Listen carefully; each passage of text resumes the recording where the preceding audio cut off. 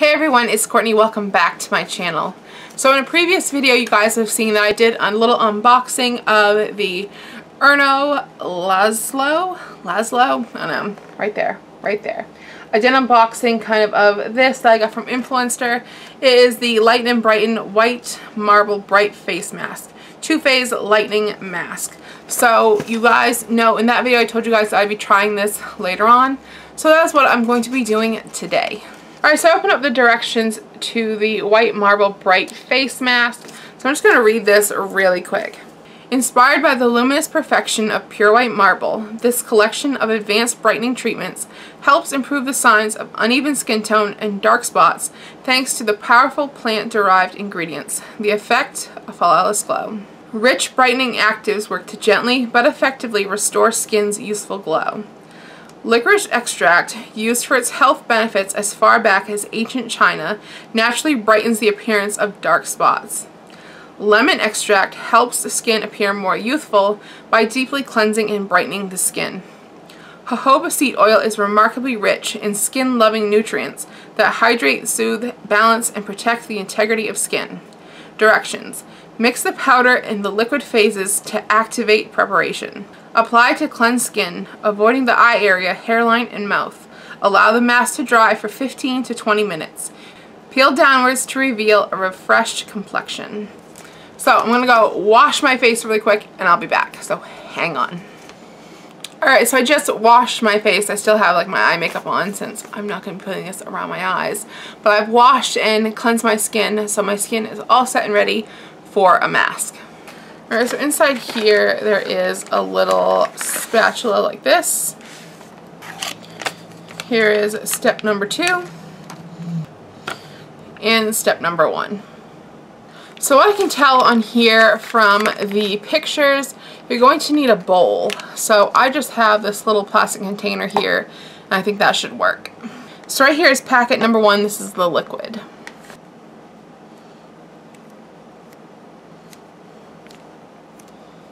Right away I can smell this and it smells really good.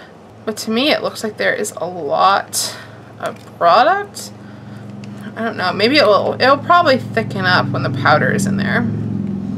But it does smell really good. Kind of has like a, I don't even know how to describe it, kind of like a fruity smell to it. I don't know, it just smells really good. That's all I know. And I'm taking this slow because I want to get out as much product as I can. Because I don't want to waste any. Spatula here. Just going to kind of get everything off.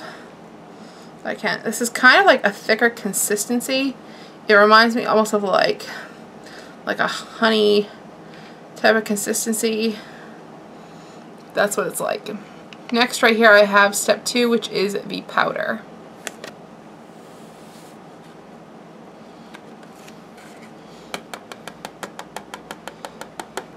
Alright, so now I'm going to mix this together.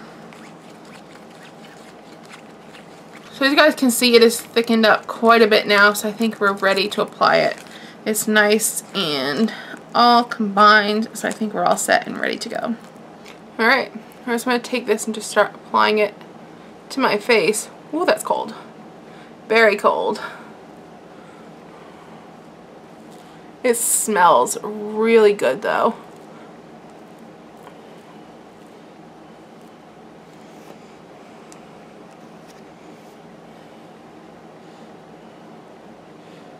I feel like I'm like putting frosting on a cake or something right now. That's what it feels like. It's really cooling though. It feels really good. Make sure to get the double chin. Shout out to all my peeps who have double chins. Who cares if you do? It's more to love, right? More to love.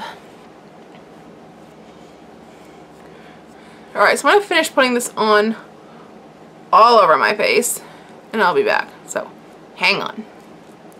Alright, so here I am. I have it all on and there was no real clear direction on how thick or thin to do this. So I did it kind of like a medium thickness. It did kind of get hard to use because it really quickly started getting very clumpy and I don't know if you guys can see this. Let me see. it kind of, I don't know, it kind of feels like a putty, like, you know, like if you make like homemade like Play-Doh, like the flour and cornstarch and water. That's kind of like what it feels like. And I did have a fair amount of product left. So that's why I wasn't quite sure on how much you were supposed to do, because I have like that much left. So that's quite a bit. So I don't really know. This is all kind of like trial and error. I'm just using the directions that came with the box. Didn't look online or anything like that, because that's how most people do it. So I can feel it starting to dry. It's a very different feeling mask. Like it's not like a gel mask. It's not like a clay mask. It feels very different. But we'll see in 15 to 20 minutes. So I'll be back then. So hang on. Hopefully I didn't scare any young children. I swear I should totally wear this the night of trick-or-treaters, because boo. Hey guys, so I'm back and I can't really talk too well because the mask I think is pretty much dried. It feels very strange. It kind of feels like silicone, and that's what it has dried to. It's unlike any other mask that I've ever tried before, and I'm kind of thinking that I maybe should have done it a little bit thicker. Maybe that's why I had that much left, just because I can kind of tell that maybe that's how it's supposed to be. But again, there wasn't really any clear directions, so I just kind of wung it. But alright, so we're going to try and take this off. Now it says on here to peel downwards to reveal a refreshed complexion. So here we go. Let me zoom you in a little bit. So let's see. I can see fully why you would not want to get this near your hair.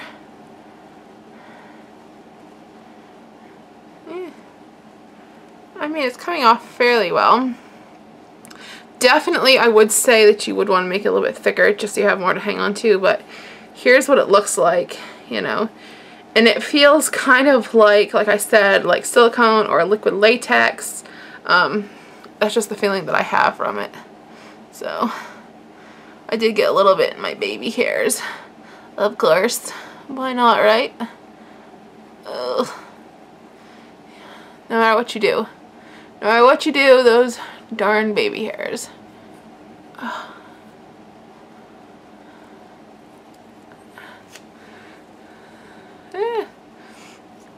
That actually feels really nice coming off. But it does, it's kind of like liquid latex or silicone. That's just the texture that I'm getting. So again, the baby hairs, go figure. I'm gonna have to wash that out, so. Yeah, definitely, if you do have this, do it kind of thicker. So you have plenty to like grab onto. Just like me, plenty to grab onto. Yeah. Sorry, I couldn't resist. Look at that, I look like I'm like a Yoder. With like little like